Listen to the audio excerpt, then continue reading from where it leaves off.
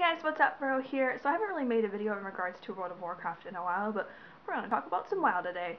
So a lot of people have been, asking like, why don't you make WoW videos anymore? Why aren't you playing WoW anymore? I quit. Warlords of Draenor has probably become the most disappointing expansion that I've ever experienced. I originally started playing in BC, so I didn't really get to do much of the raiding because I'm like the worst at leveling. And, Wrath was when I really experienced it.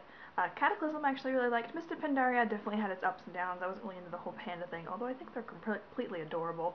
But a lot of the raids were really fun, and, I had people to play with. If I wasn't raiding, I was PvPing. If I wasn't PvPing, I was gold making. But Warlords of Draenor kind of changed all that for me. It seems like the balance in PvP is worse than it's been in forever. They also kept talking about how healing was going to change and healing was going to matter, and I feel like they say that every expansion, and every expansion I'm disappointed. If I can sit there and spam one button and top the meters, that's not good. Whether I'm a DPS or a healer, it's boring.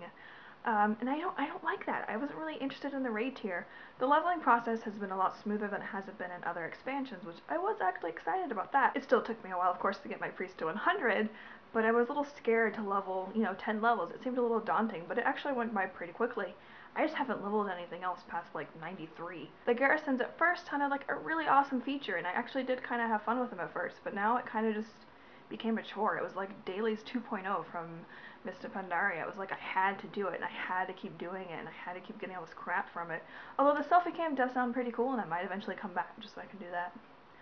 Not even gonna lie. Could you imagine people in a raid? Hold on, let me take a selfie. Oh, I think it's funny. And the raid tier in general, I'm just not really that impressed with it.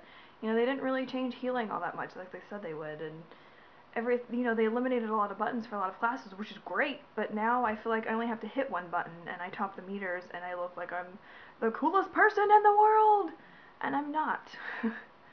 Although I like to think I am.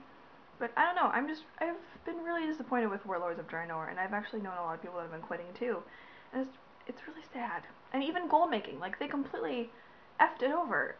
Before I would do a lot of transmog, or I would sell ore, or I'd buy ore and prospect it, or I'd sell gems, and, but a lot of the stuff takes like 5 days to make, and you maybe make like 200 gold profit off it, if that.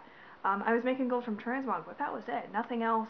They completely crashed the market on the servers, with the ore and the herbs being in the garrisons. What I kind of wish they did was only certain ore and certain herbs could be found in the garrisons, but I mean, my bag was full of ore. I don't want any more ore. I don't want to mine anymore. Don't make me. But I don't know. I'm apparently not the only one that's been disappointed with Warlords of Draenor. So let me know what you like and dislike about this expansion. And if you've quit, why did you decide to quit? And if you haven't quit yet, are you considering it? But I will talk to you guys later. Be sure to give this video a thumbs up. Be sure to hit that sub button if you haven't already.